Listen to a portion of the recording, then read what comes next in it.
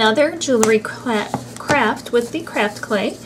And again, this is by Envirotex. And if you have any problems finding any of their products, go to www.eti-usa.com, and that's their website, and they have a listing of where you can find it worldwide. So anyhow, it comes in part A and part B, and you want to take enough, well, you want to take an equal part of both A and B. Roll it in your hands to a ball shape. And you could put, depending on how it's all reacting, you can, on your gloves, which they do recommend that you use gloves, you can either put like a talcum powder or like an olive oil on there. And I've done both. I did actually like a little cornstarch on it this time. I have a little too much of that, so I'll put it back.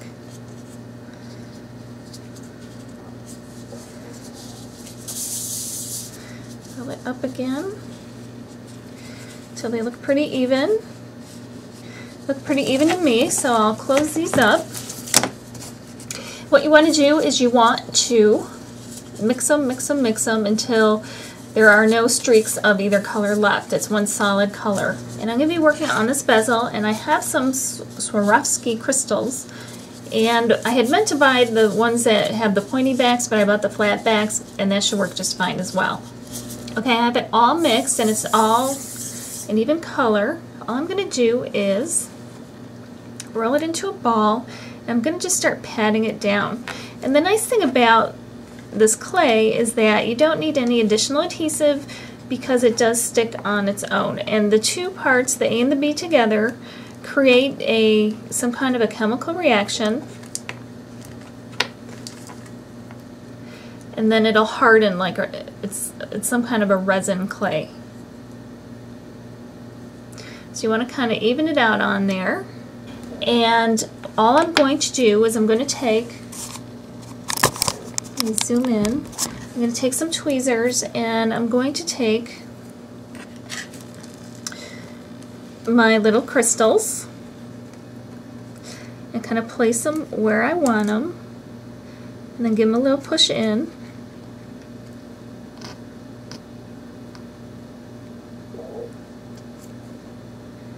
You could be as random with colors or anything that you want. Just kind of do it any way it moves you.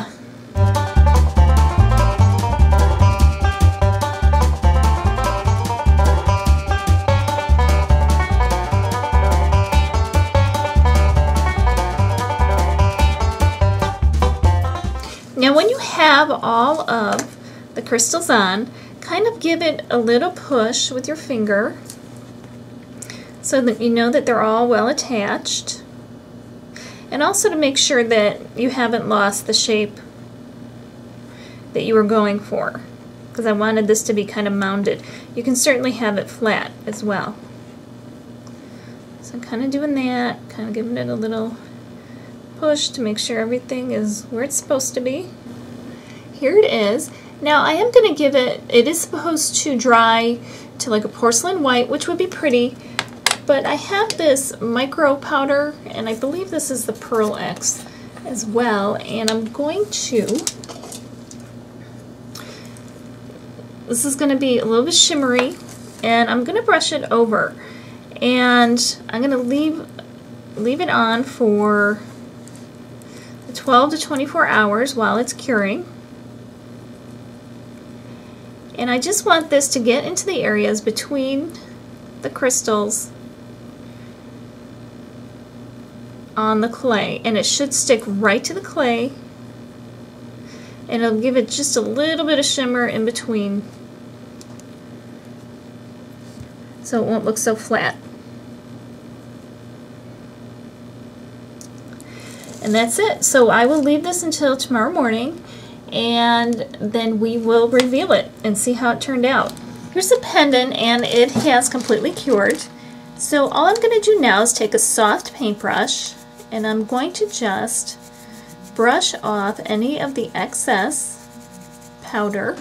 So the powder brushes right off, and it buffs up the crystals, and now you have this beautiful pendant, and look how it sparkles and shines, and the powder gives it a finished look in between on the clay. And now you have this beautiful pendant to wear. So I hope you like it, hope you give it a try.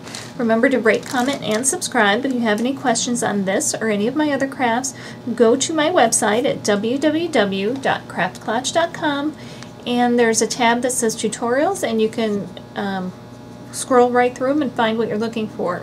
And remember, any of the products like this jewelry clay, if you can't find it, go to www.eti-usa.com, and they have a tab that I believe it says buy, and it gives you a list of where it can be purchased internationally.